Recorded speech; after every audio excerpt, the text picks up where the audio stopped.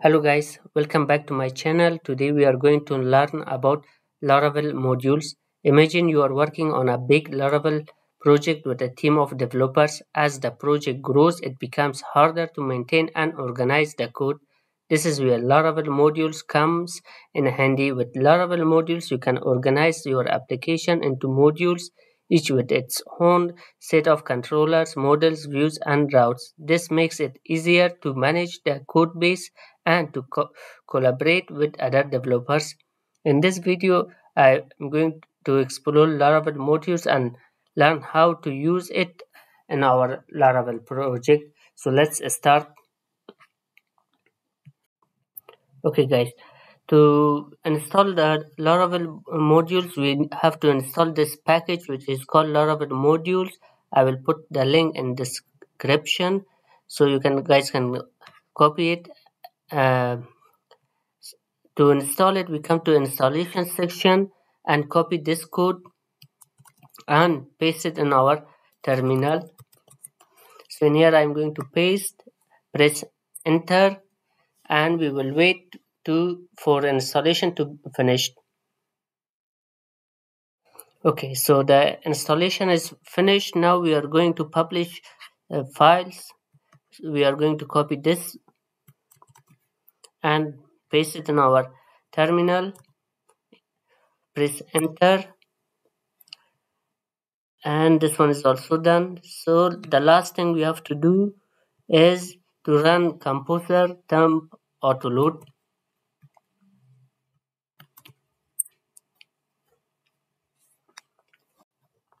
So once everything is done, we can create our module. So let's make one test module. We can make a module by typing php artisan module make and a module name. For example, I am going to name it product.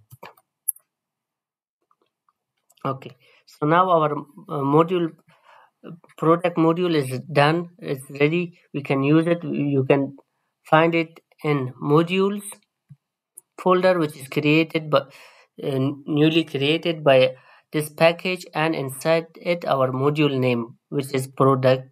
So we can see in here we have our migrations, our controllers, and same we have our models. But in this module, the model name which is typically name models, it's in here, it's written entities. I don't know why, but it's called entities. And also our routes and views, everything is separate from our main Laravel project. So imagine one developer is working on our main project and another developer is working on this module. So there will be no conflicts. So let's start by making some controllers, migrations, and models. Let's see how it can be done. Okay, guys, so let's create a new model in our newly created module. To create a new model, we have to write PHP artisan module make, and what we want to make. I want to make a model, and what's the name of model? I will write, for example, image Im- product images, and with migration and controller. In the last, we have to write our module name, which is, as we can see, which is product. I will write product and hit enter. We have an error, so it means we have forgotten a step. Let's see the documentation. We forgot to add this line of code in our composer.json file. So we come to our main composer.json file, and in autoload after PSR4 after app we will paste it. Now let's run composer dump autoload.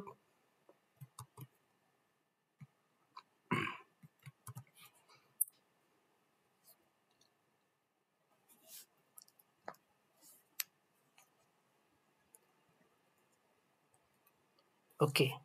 Everything is done. Now let's rerun our code. PHP artisan module make model products image with and hit enter. Done. Okay guys, so let's check our new module products and we can see that it had created our migration, our model, and also our controller. Now, suppose multiple developers are working in a single project and you want to only run this module migrations, so without losing other data or without touching other parts of the project. So how we can run only this module migrations? For that we have to write in here PHP artisan module migrate and the module name which is product, so it will run our only this module migration. And we can do here, for example, migrate refresh to only refresh this module migration. And now let's check our database. So this is my database and this product table comes from the main Laravel project, and this images is come from the product module. As we can see, if we select this, we see nothing is removed from here, only product image which is part of product module, that one is refreshed. So now let's make a view and see how we can access a view from inside our module.